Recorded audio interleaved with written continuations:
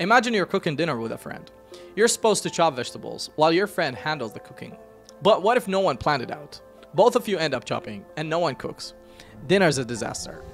This kind of chaos can happen in work processes too, especially when teams collaborate without clear rules. That's where Swimlane diagrams come in. They're a specialized type of flowchart that acts like a dinner task list, making sure everyone knows exactly what they're responsible for. Hi, welcome to Wondershare UDrawSoft channel. Today's video will explain what Swimlane diagram is, how it works, and why they are the ultimate flowchart for smooth collaboration.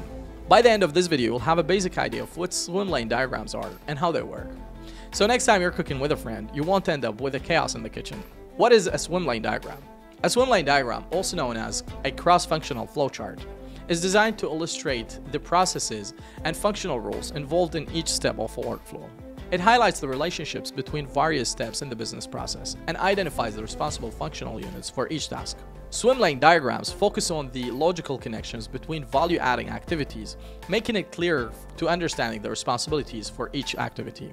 While a standard flowchart outlines the steps of a process, a Swimlane diagram takes it a step further by providing a more structured depiction of the scenario. When a process involves multiple entities or functional areas, it can be difficult to track who is responsible for each gap. A Swimlane diagram solves this problem by dividing the flowchart into lanes, allowing for a clear view of how tasks are handed off between parties. Typically, Swimlane diagrams can be categorized based on 3 dimensions. Number 1, department dimension. This organizes the lanes by departments or roles, clearly indicating the tasks each department or individual is responsible for. Number 2, phase dimension. This categorizes lanes by different stages of the process. And number 3, activity dimension. In each phase, every activity within a grid is linked to a corresponding department or role to ensure accountability. How to draw a Swimlane diagram. Before you start creating your diagram, make sure to clarify the following. Number 1, analyze the key logic of the process. Identify all the individuals and departments involved. Determine each person's role, their responsibilities, and how they interact with others. Map out the task to be completed and the overall workflow. Number 2, define the start and end points. For each functional module, clearly establish where the process begins and where it ends. Remember, there should be only one starting point and one ending point. Number 3, identify functional modules and the core path. Ensure the main workflow is clear and easy to follow. Number 4, optimize the sequence and consolidate exceptions.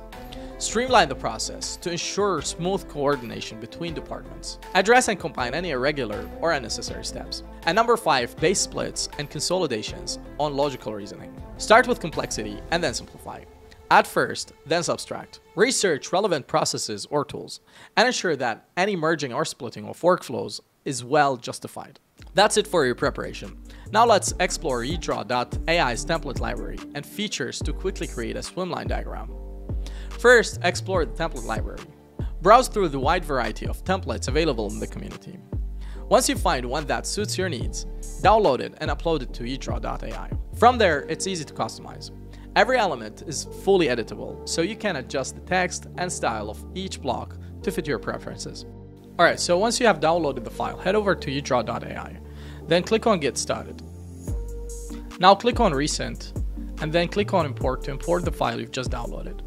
Click on Upload Files, and then select the file you've just downloaded.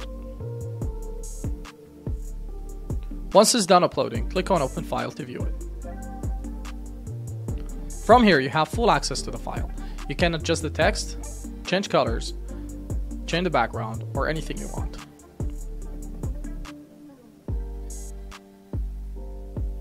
Once you've done editing, you can click on Share to share the file with your team to collaborate. You can invite to collaborate, invite by email, or share the file. And you can allow them to view the file or edit the file, so you can share it with your clients or with your team to collaborate with you. You can also present the file from here or explore the file. You can explore it as an image, PDF, Word, etc. And that's how you create a satisfying Swimlane diagram, one of the quickest and easiest methods available online. Before the end, let's take a look at some Swimlane examples, giving you valuable insights to guide your own process. This is a Swimlane library for management system. And this is an online shopping process Swimlane. That's it for today's video. Thanks for watching, and don't forget to subscribe to our channel for more great content. See you until the next one.